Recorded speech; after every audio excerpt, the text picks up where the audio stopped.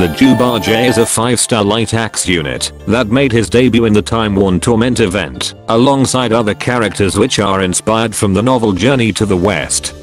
He can be obtained from the Gala Leaf Summon Pool, or from the permanent summon pool after the Gala. He is the first light berserker style unit, hitting harder as his HP decreases, which is reflected in his skills and abilities.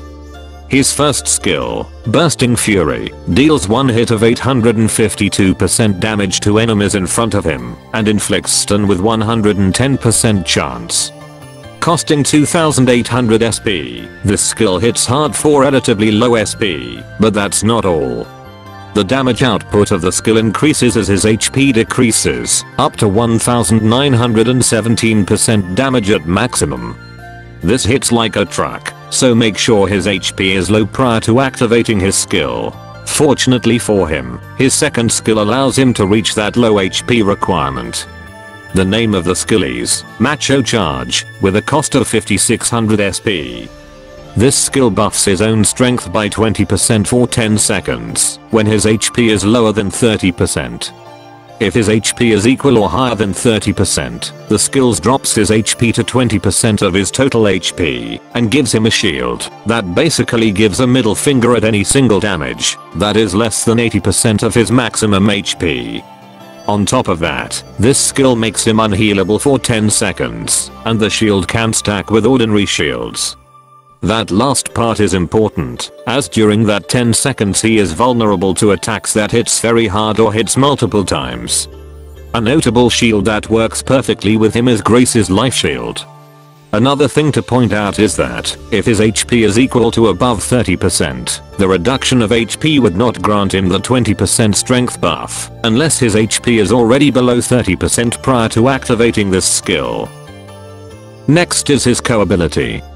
His first co-ability, 15% defense buff, is standard to most axe units in the game. His chain co-ability, 10% shadow resistance when equal or exceed 10 hits, isn't impressive at all, especially for Bajie, since he attacks slowly. For his abilities, his first one is Rampaging Boar. Cleverly named, as he is depicted as a boar/pig in the novel.